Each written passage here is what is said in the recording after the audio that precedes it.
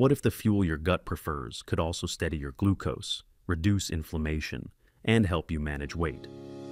Welcome to Dr. Mercola's Cellular Wisdom. Stay informed with quick, easy-to-listen summaries of our latest articles, perfect for when you're on the go. No reading required. Subscribe for free at mercola.com for the latest health insights. Hello, and welcome to Dr. Mercola's Cellular Wisdom. Today we're examining butyrate, the short-chain fatty acid your gut bacteria make when you ferment fiber, and how it supports your metabolism, your gut barrier, and your overall energy. I'm Ethan Foster. You'll hear how butyrate improves insulin function, regulates glucose, and supports healthy body composition, and why your colon cells rely on it more than glucose. I'm Alara Sky. We'll also outline when boosting fiber helps, when it backfires, and a stepwise way to rebuild gut tolerance so you can actually benefit from butyrate production.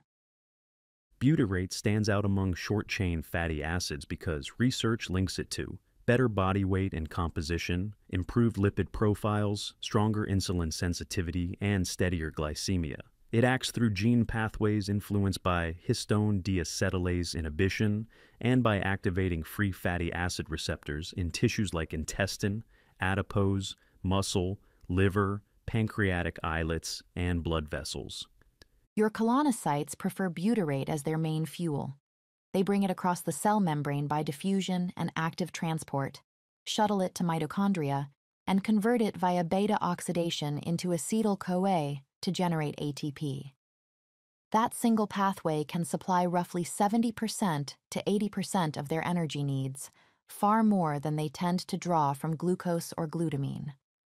When your colonocytes oxidize butyrate efficiently, they also lower oxygen levels in the colon.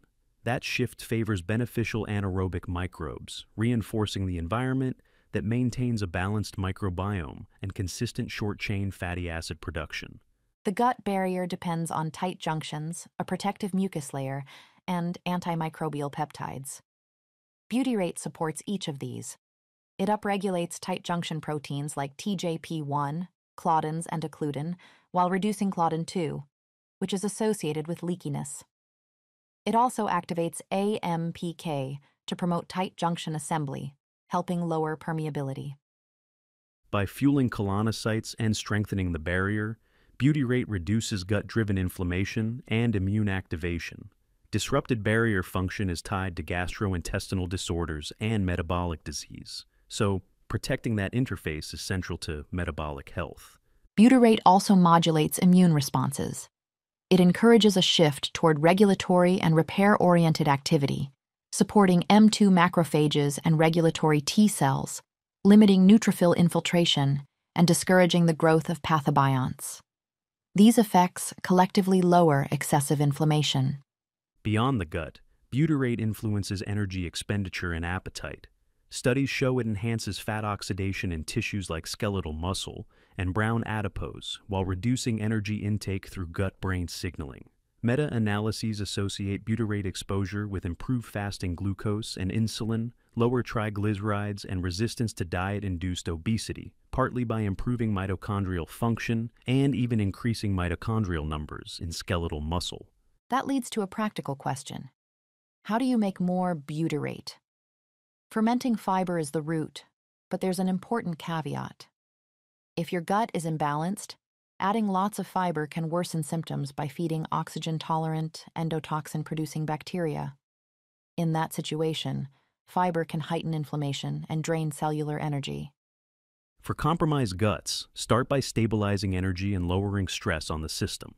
A short phase of sipping dextrose dissolved in water can deliver easily handled carbohydrate without fermentation stress. Keep this phase brief, about 1 to 2 weeks, while monitoring how you feel and avoiding big insulin spikes by sipping slowly. After that reset, transition to simple, well-tolerated whole food carbohydrates. Begin with ripe whole fruits and white rice. These provide carbs your system can use while your microbiome rebalances. With progress, you can expand variety. Most adults do well in the range of 200 to 250 grams of carbohydrate per day from unprocessed sources once gut function is stable. This intake supports metabolic flexibility and gives your colon bacteria enough raw material to generate short-chain fatty acids without overwhelming your system. You can track gut recovery with practical signs. Daily bowel movements, 1 to 3, minimal bloating, comfortable digestion across a wide range of foods, steady energy, and good nutrient tolerance are indicators that you're ready for more fermentable fiber. When you're ready, prioritize fiber-rich whole foods. Fruits like apples, berries, and bananas, and vegetables including leafy greens, broccoli, and carrots supply the substrate for bacterial fermentation into butyrate, acetate, and propionate. Increase slowly and observe how you feel. Other supportive carbohydrates include well-cooked white rice, sourdough bread, well-cooked peeled potatoes and sweet potatoes, fresh ripe fruits, and traditional masa harina products. These are generally easier to digest while you continue to strengthen the gut barrier. Lifestyle choices shape butyrate production as much as food.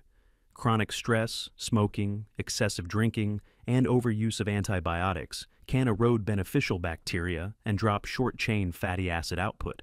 Addressing these factors helps restore the environment your microbes need to produce butyrate consistently. Linoleic acid intake is another lever. Excess LA, common in ultra-processed foods and many vegetable oils, disrupts gut balance and can stress beneficial organisms that indirectly support butyrate production. Keeping LA low helps protect microbial harmony. A practical target is limiting linoleic acid to under 5 grams per day, with even better results when you keep it below 2 grams. This reduction is one of the most effective ways to support gut and metabolic function while you rebuild tolerance to fiber. As tolerance improves, continue to progress fiber gradually and watch appetite, energy stability, and digestion. The goal is a state where your daily food naturally feeds butyrate-producing bacteria. Your colonocytes have the fuel they prefer, and your barrier remains tight and responsive.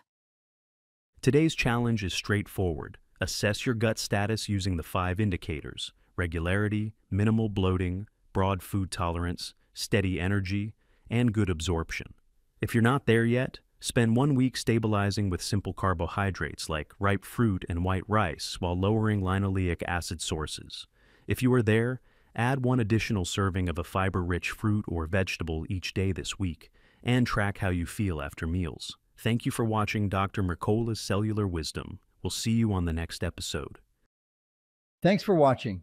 Subscribe now and click the notification bell so you never miss an update. See you in the next video.